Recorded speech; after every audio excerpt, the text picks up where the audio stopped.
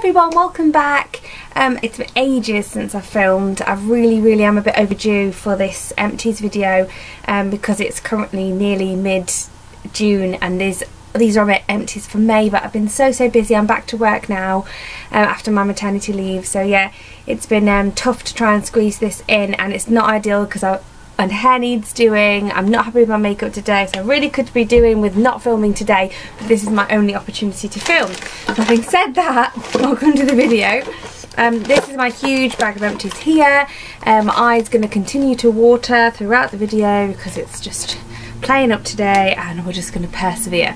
So what I did get through this month is an Oral-B 3D White Luxe Glamorous White toothpaste.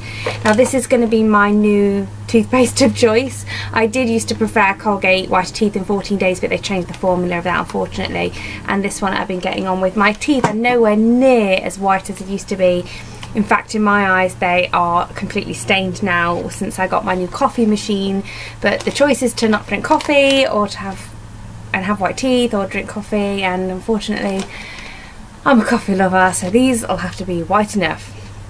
I mean, they probably look quite white on camera, but it's my lighting really. This is the Wilko Soak It Up Bath Cream. I love this, it's really multi-purpose. I buy that because I like to add essential oils to my bath, actually over there, and that just gives you a nice sort of non-offensive, non-competing scent to add essential oils into your bath but get bubbles. Johnson's Extra Sensitive Baby Wipes, yes, I would repurchase all of those. Cousins Carex Complete Moisture Plus Hand Wash, yes, I would definitely repurchase that. I've got another one on the go at the minute, just because I do suffer with dermatitis and I'm struggling at the minute to use fragrance products. I have been for a while. This is the Yankee Candle Wedding Day. So my mum got me and my husband this for our wedding day, so it's taken me 3 years to get through that candle. I won't chuck that one too far.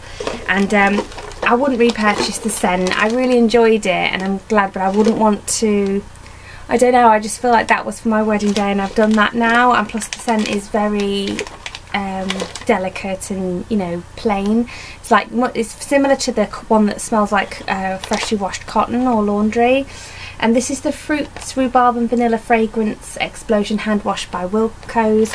Unfortunately, I can't buy that at the minute just because my hands are so sensitive, but I just love the scent of that, and if I hadn't got dermatitis that would be my holy grail. This is another one of the same baby wipes.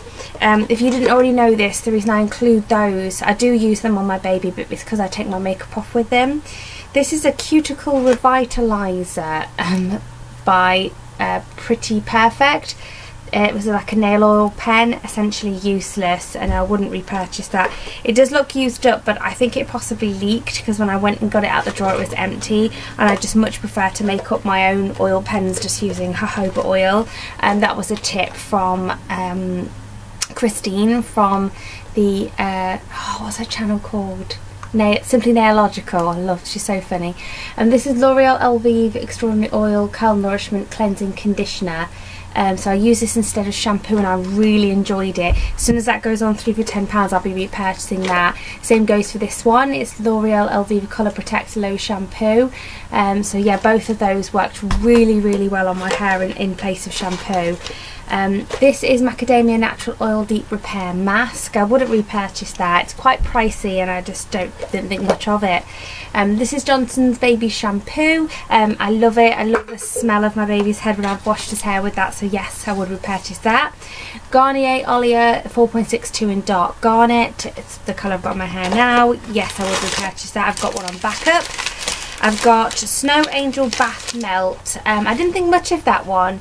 It made the water glittery, but yeah, it wasn't one of my favourites. I don't think I'd repurchase that.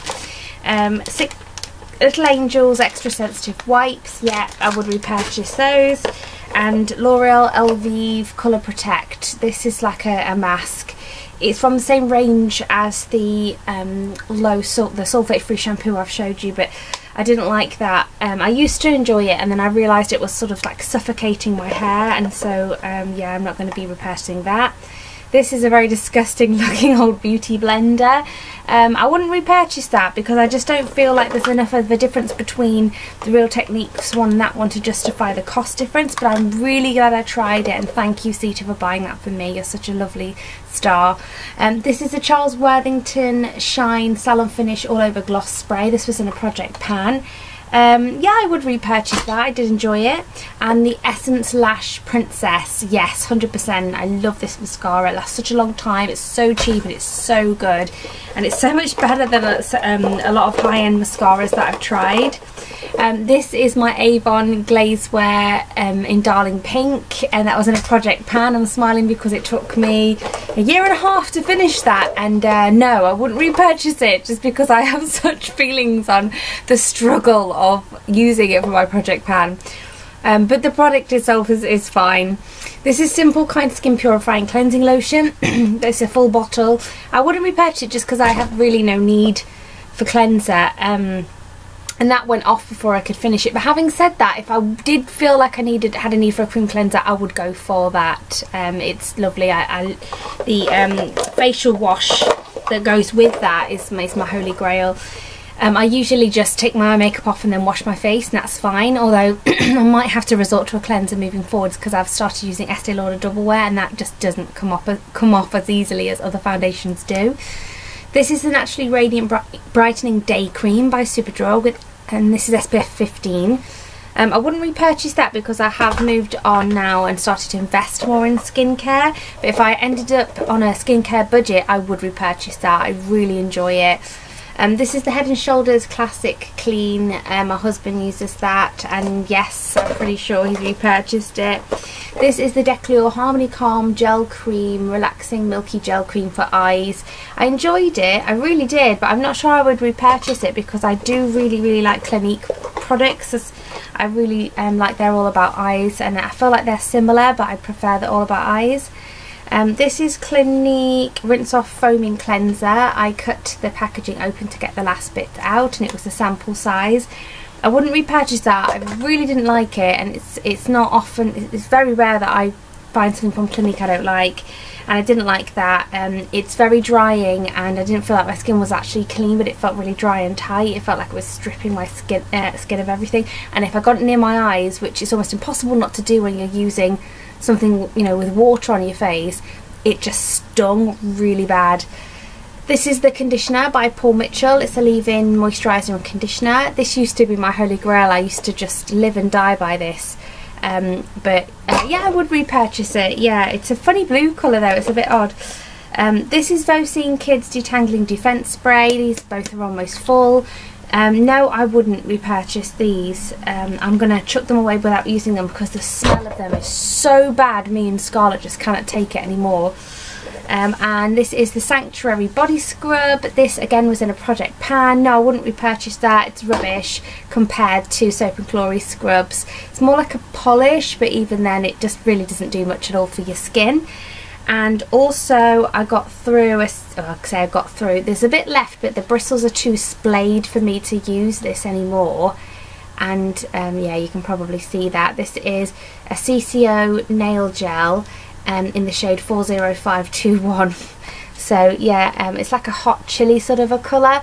I enjoyed it, but I wouldn't repurchase that, mainly because the shades with the shimmer in them from CCO I find aren't as long lasting as the cream finish ones. So yeah, that's everything.